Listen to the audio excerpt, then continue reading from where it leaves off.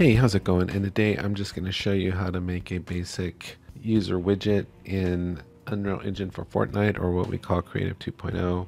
So I just already have launched Unreal Engine for Fortnite. So it comes in like this. We'll go done. We're just going to pick a basic blank island template.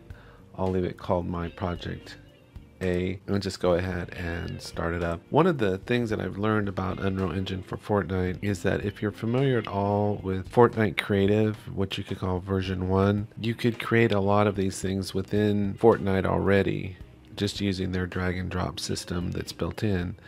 But if you come in through the editor, you basically have access to all that same functionality, but in some ways, in many ways, it's easier to access here in the editor than it is through Fortnite Creative. I just did a video about how to get into Fortnite Creative, and if you get into that world of making maps or things like that inside of Fortnite, not getting into the editor, strictly inside of Fortnite, you'll see all these same controls and adjustments here in the editor, but they're actually quicker and easier to access here than if you did it in Fortnite. So what we're doing here is we're just creating a very basic welcome message, and all we have to do, this is very similar to what we would do in Unreal Engine, is we just right click and we're going to go user interface, and we're going to go widget blueprint, and we'll just go user widget, and I'll just call this my first message, like that. And then we simply double click into it. This should look familiar to you if you're familiar with Unreal Engine. And we're just going to dock it up here on top.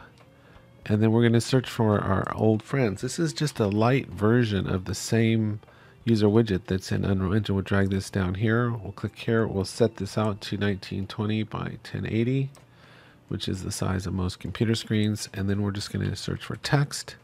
And we're going to get our UEFN text block.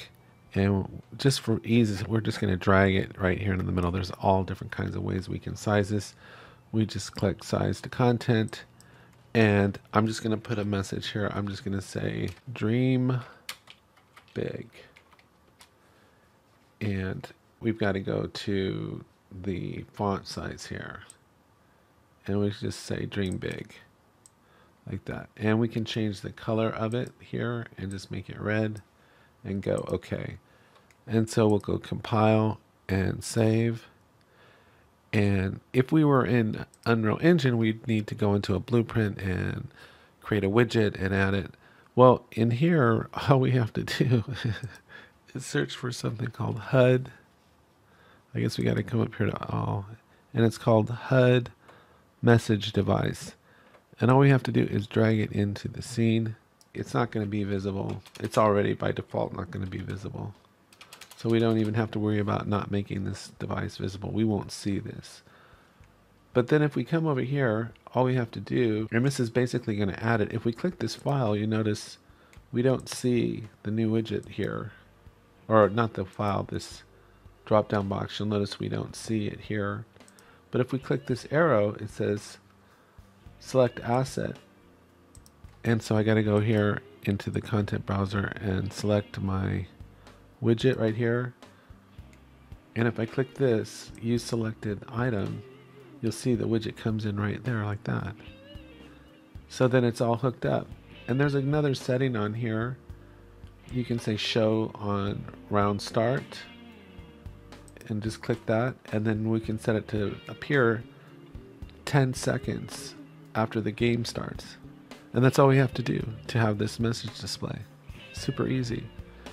So then all we need to do is we can go file, save all. We save everything, and then we'll just launch session.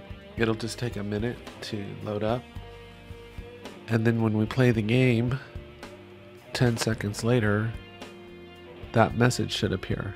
So this does take some time for all this to go.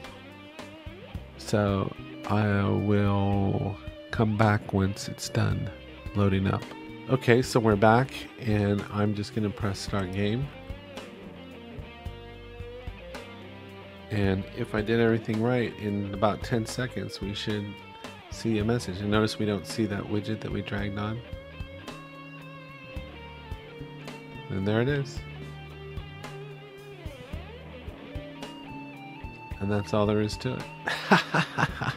So So anyway, I plan to be making more tutorials like this, and if you want to know why, I just posted a video about why I'm switching my focus for the foreseeable future into Creative 2.0. So anyway, I hope you found this helpful. Take care, and I'll talk to you.